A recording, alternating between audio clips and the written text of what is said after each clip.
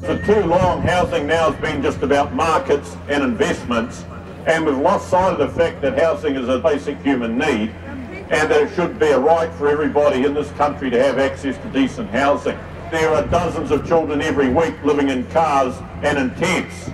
Every day at Auckland Action Against Poverty, we're having people come to us who literally have nowhere to sleep that night, who will be in their car.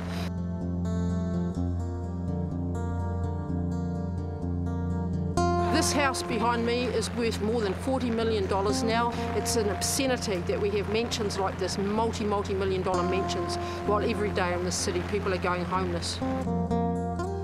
This Hikoi for Homes has been organised by 4 groups: the Child Poverty Action Group, Auckland Action Against Poverty, First Union and Unite Union, and we've come together because we believe it's time that we started to organise and put pressure on the government and make our voice loud and clear. There is a serious housing crisis in New Zealand. Nothing is happening in Parliament, nothing's happening with the government.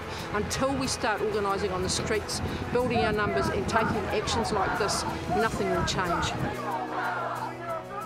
We're asking that there's a moratorium on the sale of state houses until something better is worked out. We're asking that there's a rent freeze to stop the rent rises that we've seen in the last few years.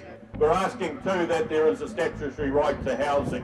Wherever you live, whoever you are, if you support this KAUPAPA, that everybody in this country deserves a decent place to live, not just some of us, then get involved in your local housing action group. Up here in Auckland, contact AAAP.